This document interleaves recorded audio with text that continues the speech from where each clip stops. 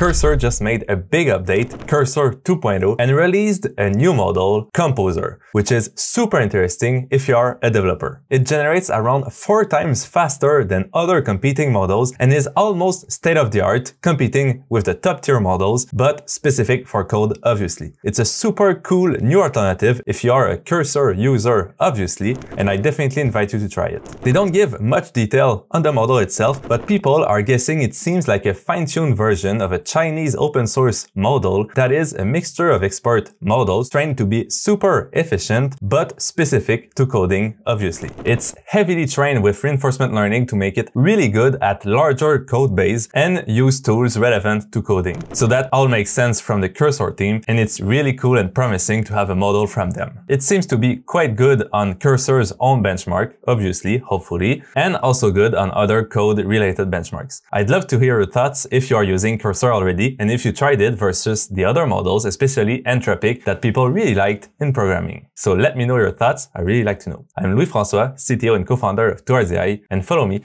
for tomorrow's No BS Roundup.